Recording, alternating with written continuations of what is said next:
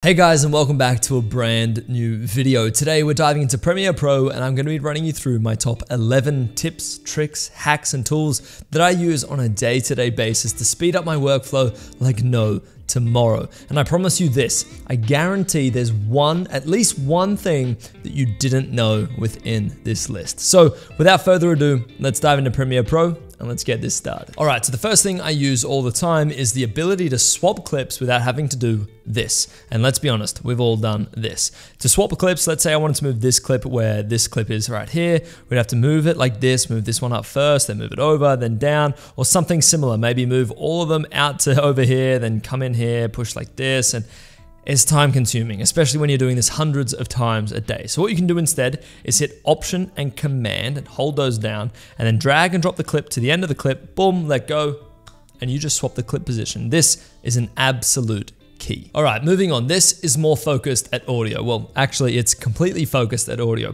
Let's say we were working on a project and we had a whole load of different voiceovers, but we wanted to match the audio level. And instead of doing that, going in here and moving like this, like, I think this one is about that kind of level and I'm not sure where that was, 0.8, okay, to bring this one down, 0.8, it's a little bit annoying to do. So what you need to do is come over to this button here. Now, if you can't see it like on Audio 2 or Audio 3 here, all you need to do is drag this a little bit further down, then you're gonna see this button. So once you do that, we're gonna go over to Clip Keyframes, then up to Volume, and there we go, just like that. We're now controlling the volume for everything on Audio 1, just like it was one thing. And this is without nesting or without render and replacing, which saves a lot of time.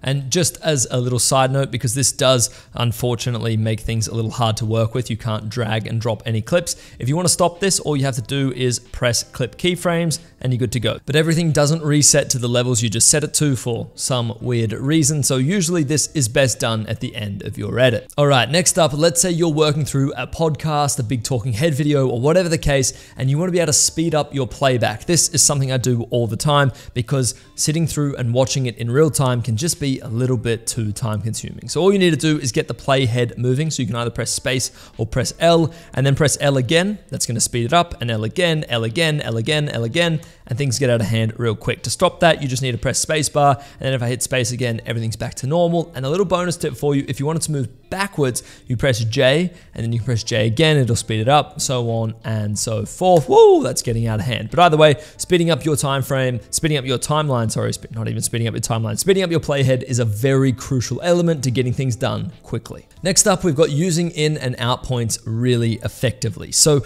we all know in and out points are very, very handy, and we can set them by pressing I and then O to set in and out. And let's say I wanted to make a little edit right here on my timeline for whatever reason. And let's say I wanted to get clips all the way from back here. And I was like, okay, I want this clip to go into my edit. I'd hit Command C to copy it. And then instead of scrolling all the way back, let's say you're working on a really big timeline, or if you're just getting lost and haven't set your in and out point, what you can do is either just press enter, and that is going to send you right to the start of it, or you can hit Shift I, and that's going to send you to the start of it. And then boom, you're right where you were. You can hit Command V, paste your clip, and you are good to go. Next up is all to do about resizing music. No one likes it when a song just randomly stops. It's kind of annoying. So instead of doing that, what you can do is you can come over to this tool right here, the ripple tool, and then you can click and hold down, and then you can drag over to the remix tool, let go. And now what this is gonna do is you can resize music as you see fit. So let's say we wanted this to only be this short, or let's say actually we wanted it to be this long, boom. We're gonna drag and drop it out to where we needed it to be, and then we just let Adobe do its thing. Now, sometimes this works really well, sometimes it doesn't work very well, but let's have a look and we can clearly see where they've made their little cuts here. So as you can see, we've got 1, 2, 3, 4, and more or less it's just gonna be the song repeating, but it's gonna analyze it and get a really good, I guess, grasp on where the music should repeat, and it's not you just randomly cutting and going from there. So let's listen and see if this sounds any good. Sounds pretty good to me, right? Let's listen to one more.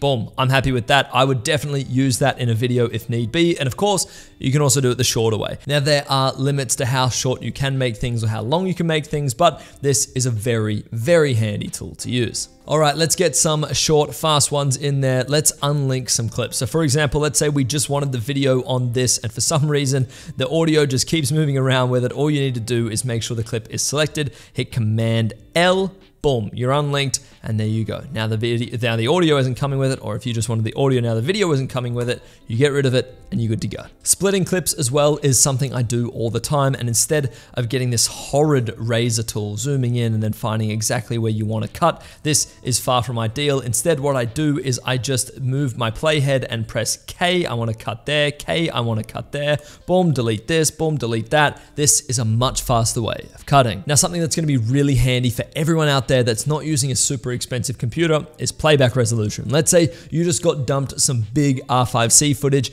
and you need to go through it. Well, you can either create proxies, which takes a load of time, or instead what you can do is you can come into this little drop-down menu here and you can reduce the playback resolution that the footage is played back at. So let's say, for example, we wanted to do full. Well, this is going to be playing back 4K 60 FPS footage. Okay, looks great.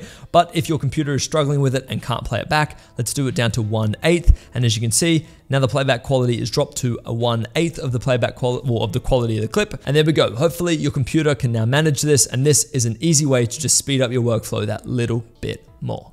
Speeding up and slowing down your footage can also be a little bit of a pain. Guessing how long or short you need your clip to be, or if you don't have it mapped to a keyboard shortcut, having to right click and go into speed duration can also be a bit of a pain. So what you can do is come into the rate stretch tool, which is right here, or you can just press R on your keyboard, and there we go. Now we can drag, there we go. Now we can drag and drop this clip as short or as fast as we want it to be. And what that's going to do is it's going to slow it down. So this was shot in 50 frames per second. So I can roughly get it to about double the size that it already was, and I'll be good to have a nice smooth playback. But if I wanted to make this shorter and speed it up, well, just like that, now it's going to be really quick and go through like that. It's not cutting or resizing your clip whatsoever, it's speeding it up or slowing it down. Duplicating clips, adjustment layers, color grades, whatever it may be, is something I also do all the time. So instead of pressing Command C or God forbid, right clicking and hit copy, and then go in and hit Command V to paste, what you can do is hold down Option, click and drag your clip, and then let go. But make sure you don't let go of Option before you let go of your mouse and let the clip drop, because what is going to happen there is if I just let go of Option now, I'm just going to move the clip instead. So if you're having a little trouble with that, chances are you're letting Option go way too early. And last but not least is reframing your horizontal sequences just like this into vertical sequences. Let's be honest, everything's moving to TikToks, YouTube Shorts, and Reels. So this is a nice little quick hack. What you can do is come into the Assembly tab here, find your sequence in your project,